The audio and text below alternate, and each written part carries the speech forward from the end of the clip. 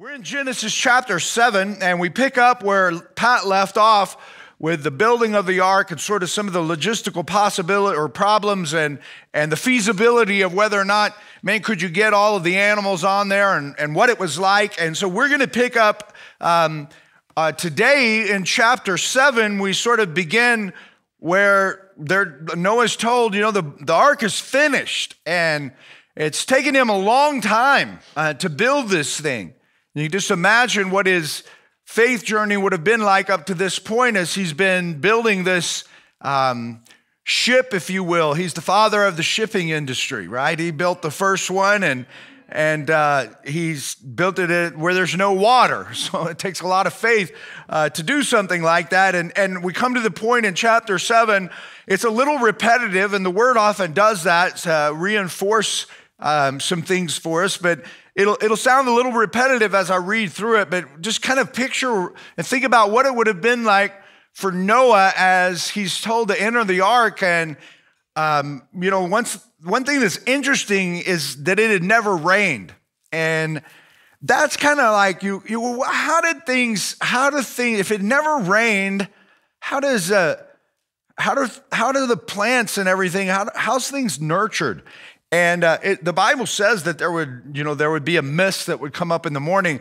And I kind of got to experience this on my elk hunt. We had some days that it was very cloudy, and you couldn't even see the mountains. And we'd get up in these higher elevations, and I noticed that one day there was a couple of days that were really cloudy. You couldn't see the mountains, and then the third day we went up into the mountains really high, and everything was wet. I mean, dripping wet. It was just water. There was water falling off of the trees as we went up higher. And it was kind of fascinating because down lower, there was more like desert mountains in this part of Idaho. But it reminded me of how the Lord would have watered the earth with clouds like that and allowed them to descend maybe, and the dew in the morning. I don't know exactly how it happened, but certainly this was a time where it had never rained before. And, that's something that's going to happen in chapter 7. It's going to begin to fall, and it's, I'm sure, concerning to people as they've never experienced something like that. We pick up in verse 22. It says that Noah did everything just as God commanded him. Often we find that Noah is described as a righteous man, and so we go, well, why was he righteous? And the reason he is referred to as a righteous person is the same reason that you and I can be referred to as righteous people. It's based on belief. He had faith in what God said. He believed God and he obeyed, and therefore it was credited to him as righteousness, just like it was to Abraham and just like it is to us when we live on the other side. They lived on the pre-side of the cross. We live post-cross. We look back to the cross. They looked forward to the coming of the Messiah. And so it is when we look in faith at what God says and we believe him, and in that faith and in that belief, and we walk out our obedience, our faith leads us to obey, we're credited as righteousness, as righteous. And it's not because of our obedience, it's because of our faith, our belief in what God said. And our obedience, if our faith is genuine, it will just bring about obedience. We will serve and we will do things as God leads us to do them, and we see needs within the kingdom, we will follow through and as good servants of his do what it is he asks of us to do. But it says, then the Lord then said to Noah, go into the ark, you and your whole family, because I have found you righteous in this generation. Take with you 7 pairs of every kind of clean animal, male and its mate, and 1 pair of every kind of unclean animal, a male and its mate, and also 7 pairs of every kind of bird, male and female, to keep their various kinds alive throughout the earth. 7 days from now, I will send rain on the earth for 40 days and 40 nights, and I will wipe from the face of the earth every living creature I've made. Now, there's something a little bit different in this accounting of the story than what Pat shared with you, and that is the number 7. Now he's saying there's 7 clean animals and 7 pairs and only 1 pair of unclean animals. What's going on there? Is there a contradiction? No, there's not. These animals were going to be used to, first of all, sacrifice. And as they went into the ark, they went in as not eating meat. Okay, it wasn't. The Lord didn't give them meat to eat up until this point. They ate from plants. I suppose you could say they were vegetarians. But when they come out of the ark, as we'll see next week, they come out of the ark and God gives them the animals. He puts the fear of man in the animals, and he gives them even the animals to eat. And so it was to sustain them and still have a pair that could repopulate. So they would sacrifice and worship the Lord with some of these animals, and they would have, if you will, something to start with in the beginning as God opened up the freedom to eat meat to Noah and all of us in Kansas City. We would say amen. Mm-hmm. Those of you who are vegetarians, I don't know what you say, but I still say amen. So Noah, and this is a great thing about Noah, and maybe you would underline this in your Bible, Noah did all that the Lord commanded him. And Noah was 600 years old when the floodwaters came on the earth. And Noah and his sons and his wife's sons, or in his sons' wives, entered the ark to escape the waters of the flood. And pairs of clean and unclean animals, of birds and of all the creatures that move along the ground, male and female, came to Noah and entered the ark as God had commanded Noah. And after the 7 days, the flood waters came on the earth. And we see here that we have a creation story that we studied several weeks ago when God, he creates all the animals, then he creates man, and he has Adam name the animals. And we know in that story, we see a lot of parallels here because God brings the animals to Adam. Well, now God is undoing creation, but he's going to preserve it in the midst of undoing it. And he once again is participating in the work that he gives Noah to do as he brings the animals to Noah for their preservation, just as he brought them to Adam for their naming. And so,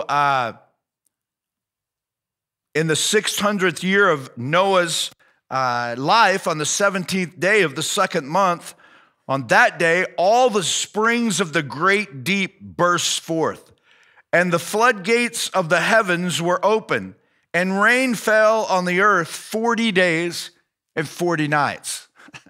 Now, that doesn't sound very long, but if you stop and think about it, if it rains for a week straight, like you start to think, man, when is the sun going to shine again? And this is 40 days and 40 nights, and simultaneously, I don't know exactly how to explain what happened, but maybe you could go to Pat's thing tonight, I don't know, and ask him. But there were springs, and we know that there are springs still that flow. But I kind of liken it to, we know that there is fire and lava and stuff in the core of the earth, and it erupts in volcanoes, and we know that it can, like the fire comes out and what it can do. I kind of envision that the springs of the deep, man, they were opened up and unlocked in a way that they never had been before. And we remember even in the creation story that before God created the dry land and had it appear, everything first was just water. And so there certainly was enough water to cover the planet.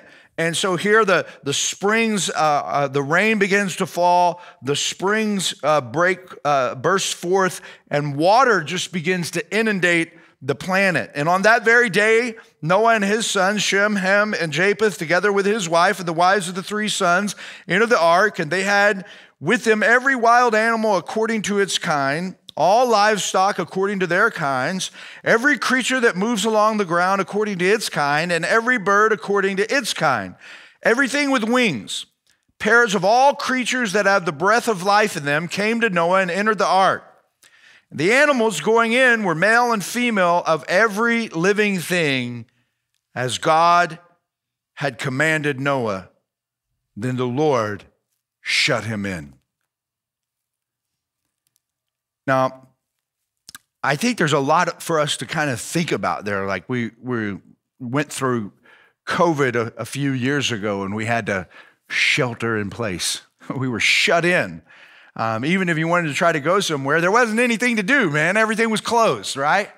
Well, he goes into this ark and God shuts him in. And I think it's fascinating that it says that the Lord shut him in. Noah didn't close the door, God closed the door.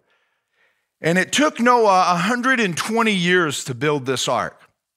Now, if you think about that, that's the number of days that God had said previously that would now be the days of man. They would be reduced.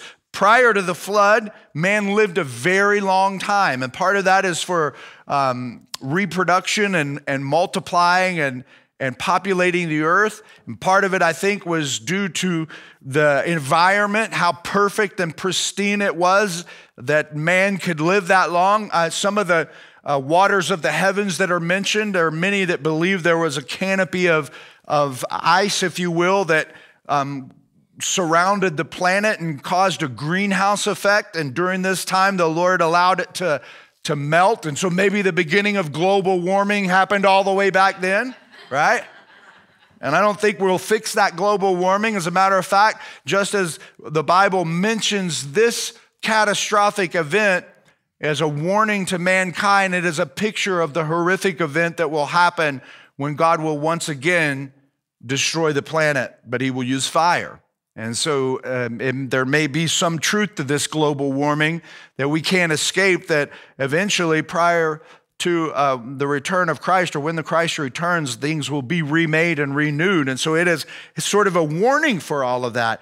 And so mankind could live to be very old prior to that. And again, you see the possibility, man, you know what can happen in a greenhouse. Like you could do amazing things with the plant kingdom. And so if you had man living in that kind of environment, protected from the harmful rays of the sun, he's living a much healthier lifestyle. Not to mention the fact that, the fall happens, and because of the fall, we see things progressively getting worse and disease increasing. And that's why we continue to struggle and fight against disease with our health. It's not so much that God is punishing us individually for sin that we've committed. A person may get cancer.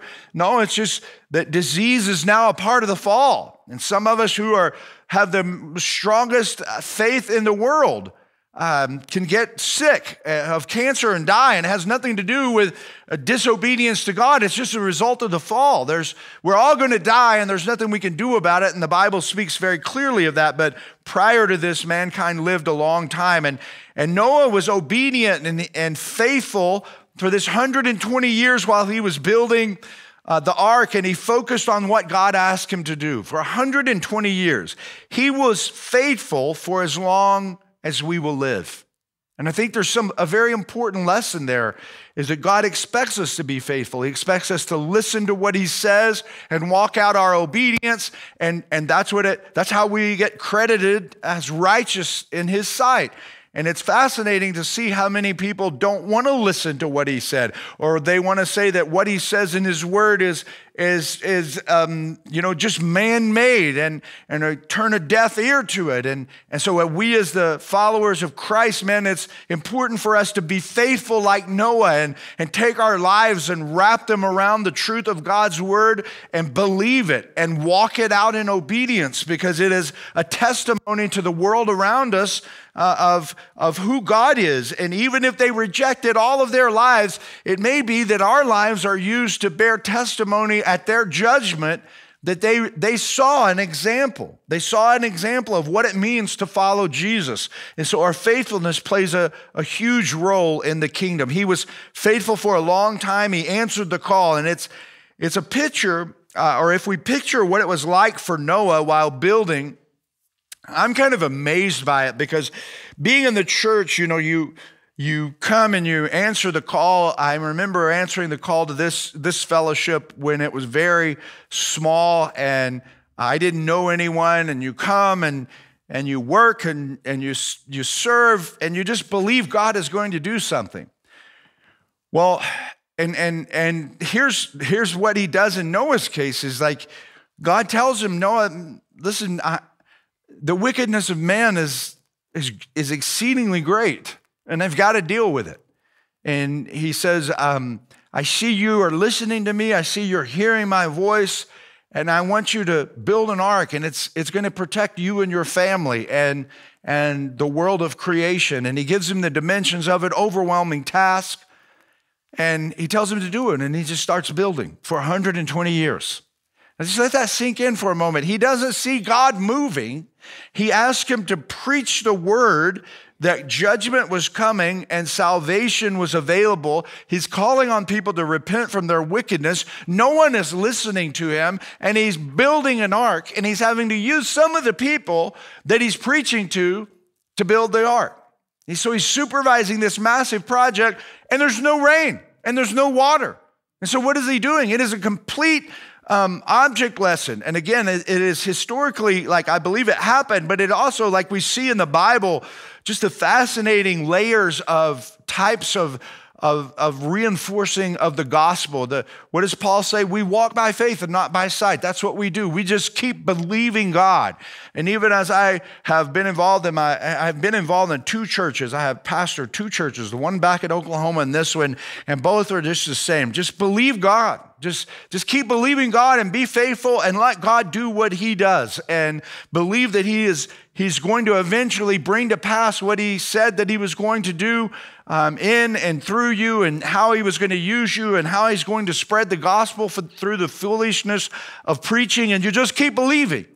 And so some of you you're probably like, you're a little frustrated, you're a little down, you're a little discouraged. You've been pounding the nails in the gopher wood, man, for a long time, and it's not raining. What do? Just keep hammering, man. Just keep hammering. Keep hammering, keep expecting. If God has called you into something and he's leading you in it, and you're walking out your obedience, God is faithful, and eventually things are going to shift. And so for 120 years, then he gets to the point where he's finished. It's gotta be awkward. He's like, you build this giant, like, ship that all it can do is float out in the middle of nowhere. You're like, well, we're done. You're like, and that's it. Like, you're just sitting there. God, at this point in the story, God's not said anything else to him but build the ark, and I'm going to do something. But there had to have been some things along the way, and there always is. A friend of mine, he used to call it breadcrumbs. The Lord will drop breadcrumbs along the way to keep you encouraged. And you'll see things. And certainly when I can look at church growth and being involved in ministry or any other type of thing that I felt like the Lord has led me into, I can always see along the way, even in those moments where I get a little frustrated, the Lord will drop a breadcrumb. A family will come. A special gift will come in financially.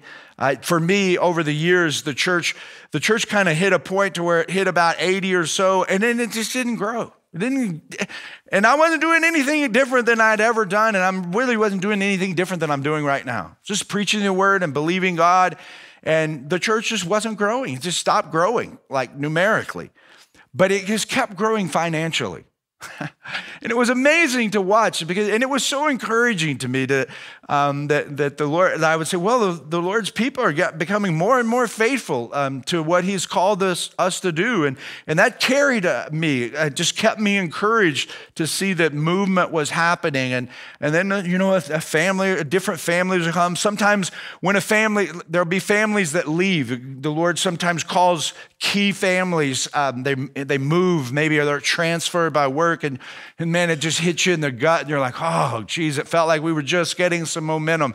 It's amazing to me that when somebody leaves, sometimes they leave for reasons that, they like for work and just practical. Sometimes they leave because they don't like the way you're doing things and they want to see them done differently, but yet you feel like God has called you to do things a certain way. And so they leave and boy, it just like, it hurts. And you're like, man, what are we going to do? I can tell you, like, I've been ministering as a pastor for 30 years.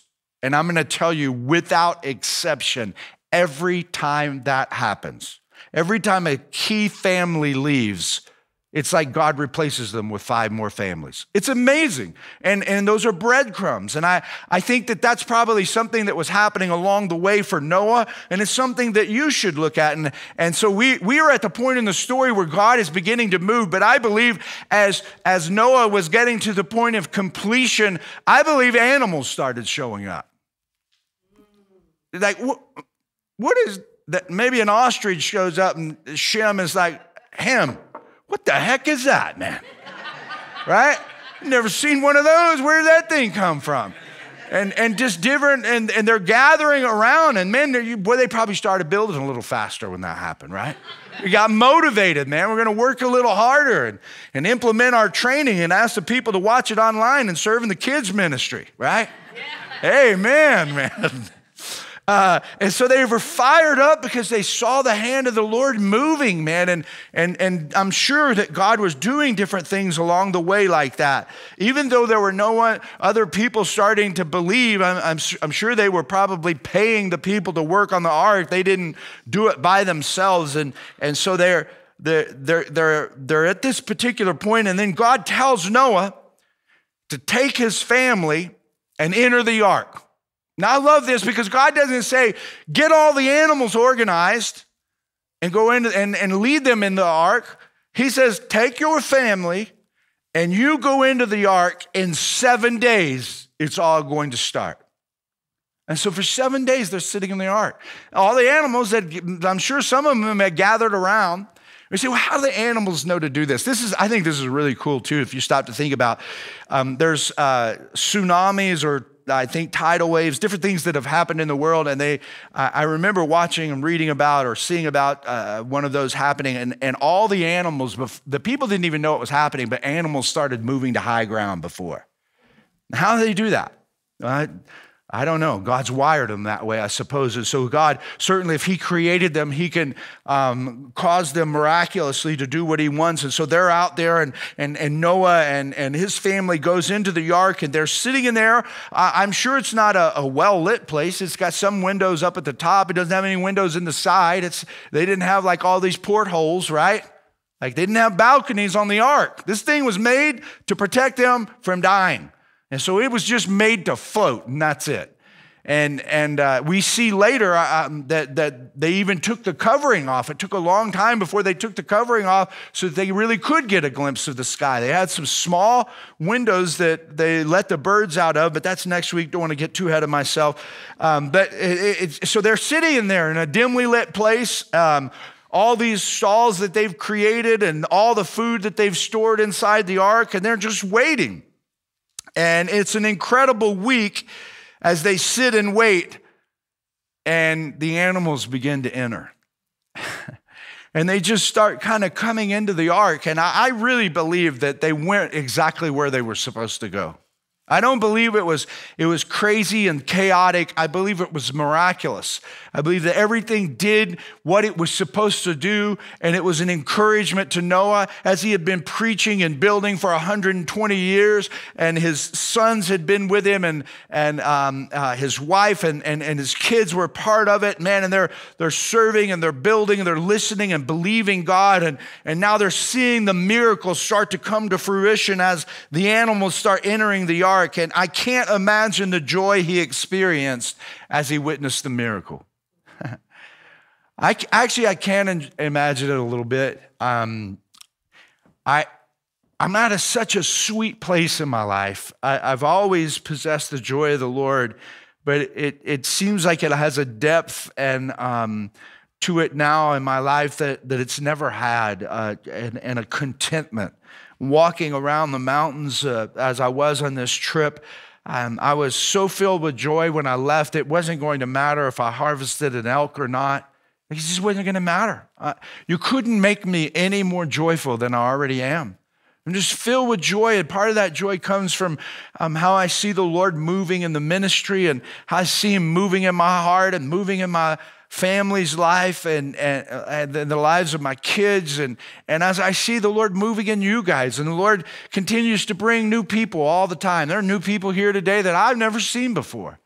And I think that's how Noah felt, man. He's seeing animals that he'd never seen before, and they're just coming on the ark, just like God said. And as I see new families come into the church, and we're a church that, man, we don't compromise on the word of God. We preach it in all of its authority. We don't try to say, oh, well, that meant something for a different time. We believe it means exactly what it meant when God wrote it and said it, and we just live by it, man.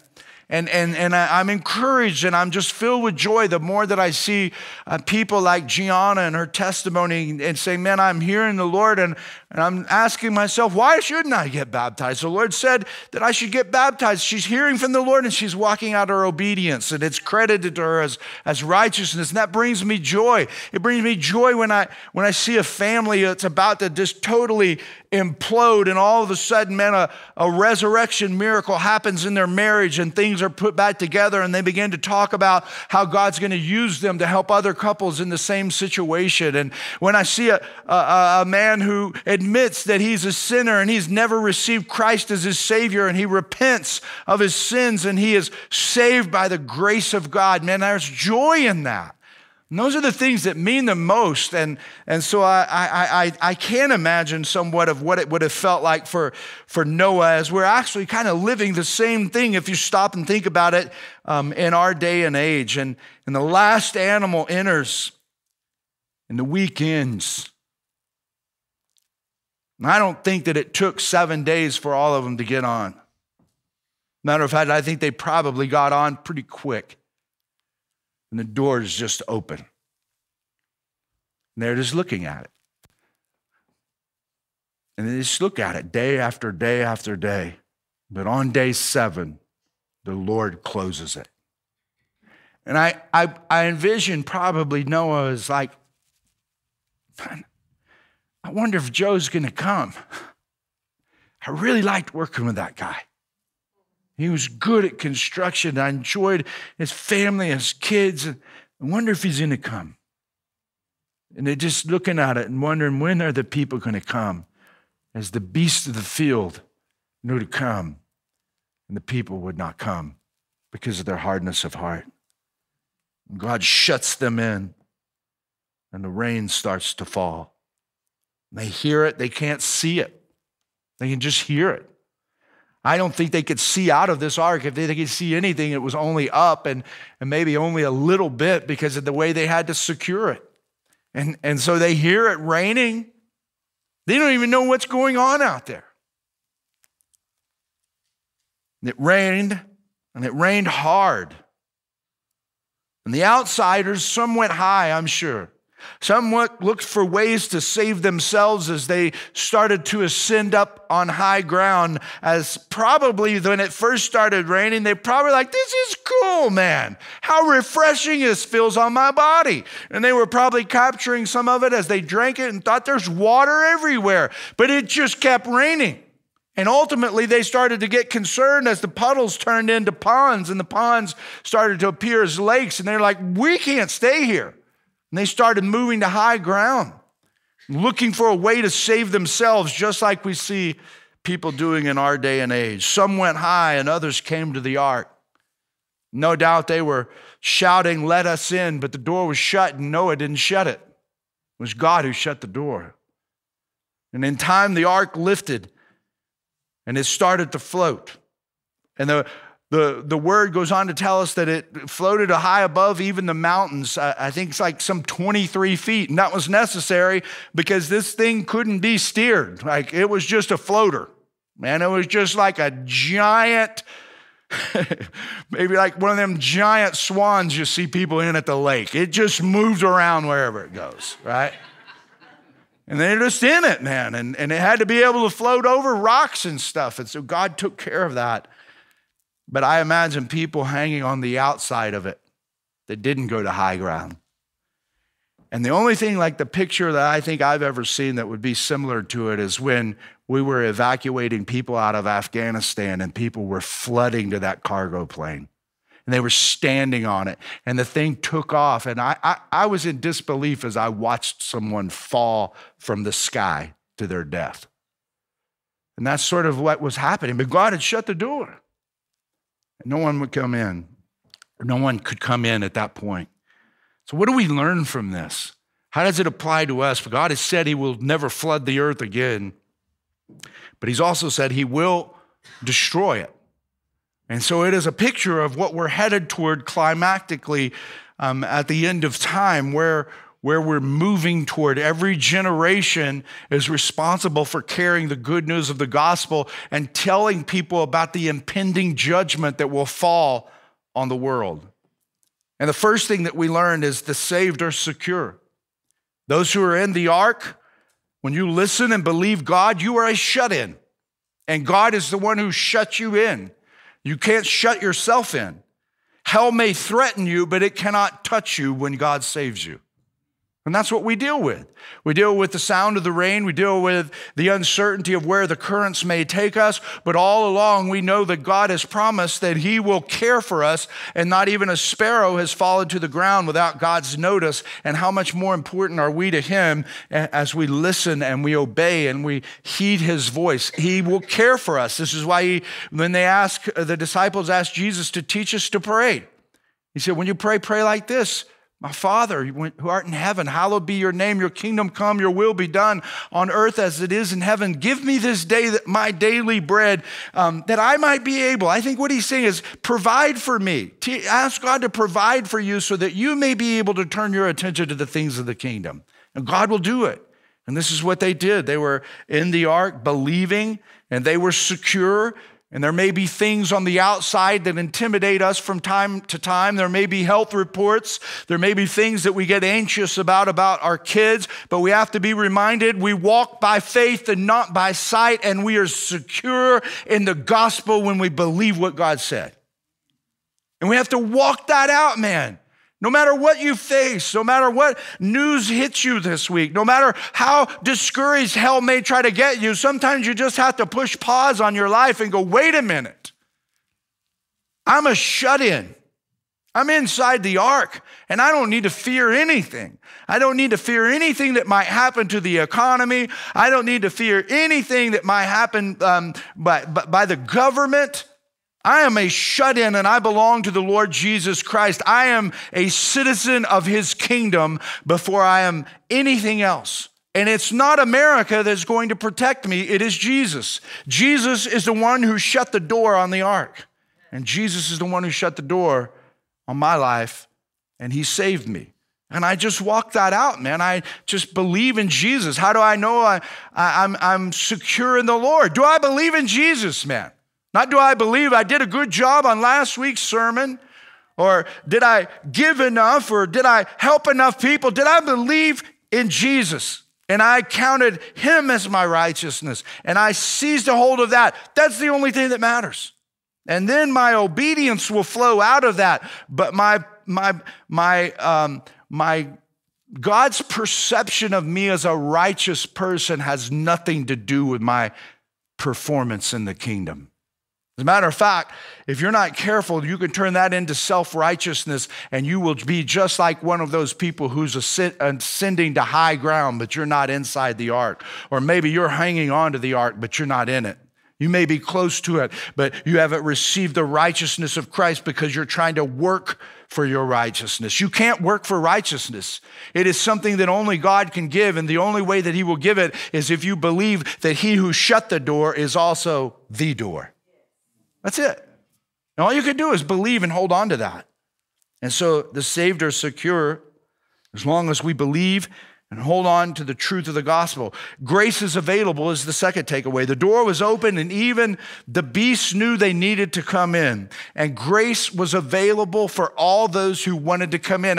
For 120 years, God had set the years that he had been building this ark and saying, hey, something is coming, something is coming. Noah had been preaching the word. It had been going forth to the known world as he is telling why he is preaching or why he is building the ark. And the door remains open even another 7 days after Noah enters the ark, and the animals enter the ark, and something miraculous is happening. You see, the miracles increased as it got time closer for judgment to fall. Just like it did with the time of Jesus. The miracles increased as Jesus was performing the miracles, and then the cross happens and opens the door for the way of salvation. And that's what will happen at the second coming of Christ. Miracles will increase, just like the animals started to come and the ark was finished and the rain started to fall. All of this miraculous stuff starts happening. But what happens to the heart of man? If they've never listened to the word of God, they just find an excuse to continue to reject. That's why it's so important for us to be about the business of doing what Jesus called us to do, to go therefore and make disciples of all nations and baptize them in the name of the Father, the Son, and the Holy Spirit. And yet we get so caught up in the materialism and making money and doing our work that we think we don't have time to be engaged in the most important thing that you will ever be engaged in. And that's making a disciple. You look at your life and you go, how much time did I spend last week making disciples, and how much time did I spend last week making me? It sounded like, whoa, it can be convicting, right? And so like we need to look and go, man, I need some urgency around this, because grace is available right now. It is available, and I've been a recipient of the grace because I'm inside the ark of God's covenant, man, with me, that I have entered a relationship, and there are many who are on the outside and they need to know the good news. Grace is available today for the weary. Grace is available for the broken. Grace is available for the lost. Grace is available for the wicked, man. It's available. And the third takeaway is the end of grace is coming. The end of grace is coming. God will once again close the door of grace. And the same God, which is Jesus, who closed the door of the ark, will close the door of grace in our age. And we're called to believe and share the good news that grace is available. The time is approaching when grace will be no more. We don't even know what that's like. Just like the people didn't know what it was like to receive rain, we don't know what it's like. No one, even the wicked, doesn't know what it's like for grace to be no more. It rains on the just and the unjust's farm. Even the wicked man benefits from the grace of God as he replenishes the earth with water. As we walk through and receive just our health, that is the grace of God. Like the grace of God is available to all humans, even those who have completely rejected God. They are touched by the grace of God. It is those who, though, understand that God's grace has been made available through the cross of Christ, that we are recipients of salvific grace, that grace that would spare us from the judgment. You see, we are not saved from our sins. We are saved from the judgment of God, and our sins are forgiven so that we could be shut in when judgment falls. It doesn't harm us because God doesn't see us as sinners. He sees us as righteous. Why? Because we believe. The end of grace is coming. The time is approaching when grace will be no more.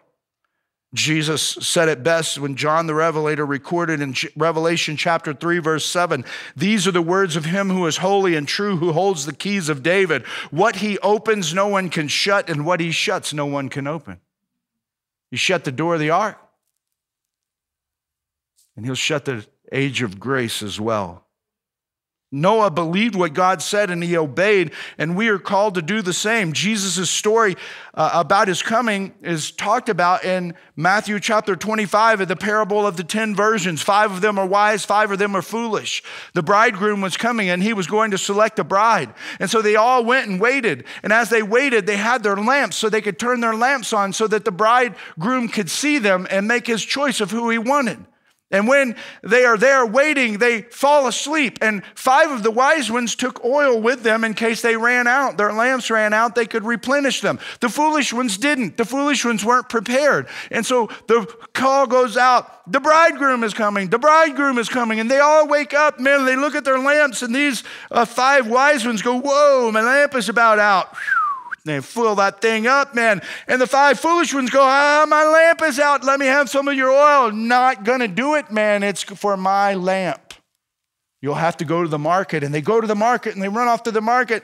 And when they get back, we pick up in this story, and this is Jesus talking, but while they were on their way, in Matthew 25:10, while they were on their way to buy the oil, the bridegroom arrived. And the virgins who were ready went in with him to the wedding banquet, and the door was shut.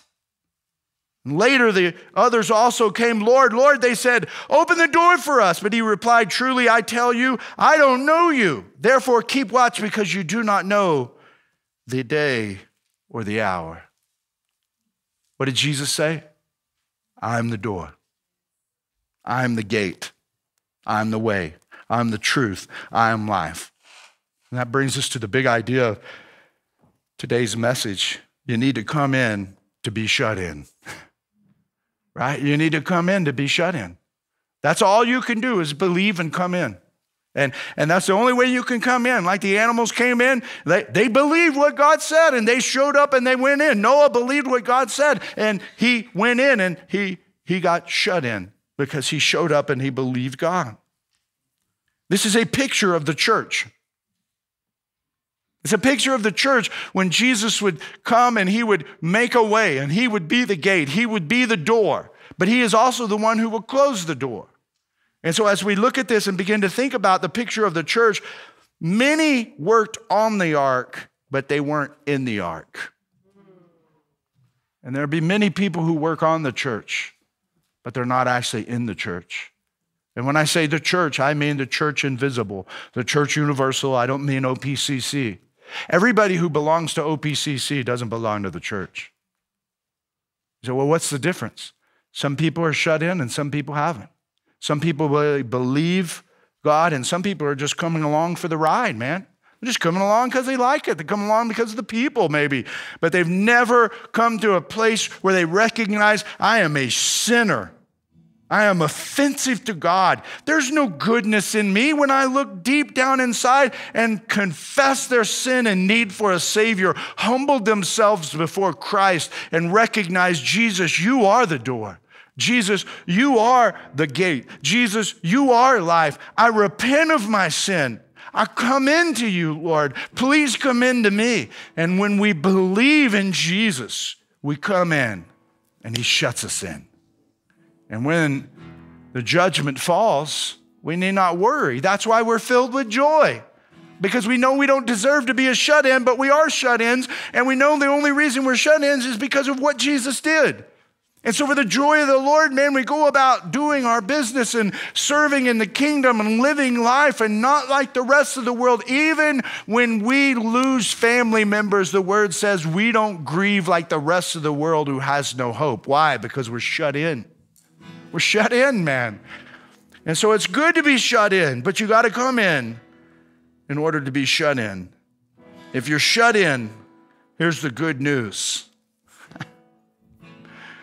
The more it rains, the higher you get to heaven. The closer you get to Jesus. The more it rains down judgment, the closer you get to Christ. That's what happens for the shut-in. I'm going to ask you to bow your heads and close your eyes. We're going to take communion this morning. Only you and Jesus know if you're shut in. Only you and Jesus know if you have come to him and you're shut in. And if you've never come to him, listen, it's simple, but it is deep and profound. It's simple to understand. And I think that's one of the reasons it's hard for men to do, because they want something harder to do. But the simpleness of the gospel is you believe it. You believe it and receive it. And the depth and how profound it is that it transforms you into a new creature when the Lord shuts you in with his salvation. And so I can't tell you exactly what that's supposed to look like in your life, but you know if the Lord is calling you to come in today. And before we partake of communion and before you drink of that juice and eat that bread, it's not going to do anything but be offensive to the Lord if you are not a shut-in. If you've never been shut in, like you shouldn't even partake of communion. You say, why? Because you're doing it in an unworthy manner. You haven't received Christ. You're still one who's trying to climb up the mountain, or you're working on the ark and you're not in the ark. And so today should be a day of salvation where you walk away rejoicing if that's never happened in your life, and you simply, in that moment in time, in this moment in time that you're sitting in that chair, you pray and you confess to Jesus your brokenness, your helplessness, and your need of him as a Savior. And that's what it means to be saved. And so I'd encourage you to do that and then partake of communion if you've never done that. And so as I pray and lead us in this prayer, I want to encourage you to have a personal time with the Lord, even those of you who are already inside the ark, so to speak, and then participate in communion as the Lord leads you. Heavenly Father, we love you today. We thank you for the story of Noah and the building of the ark.